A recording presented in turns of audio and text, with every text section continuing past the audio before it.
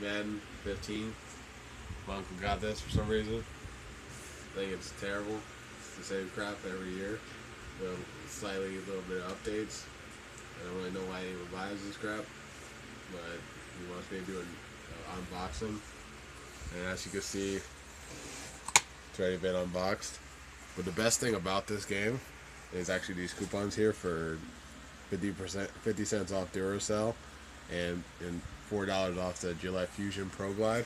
So those are really actually the only reason why you should buy this piece of crap, because this game really sucks.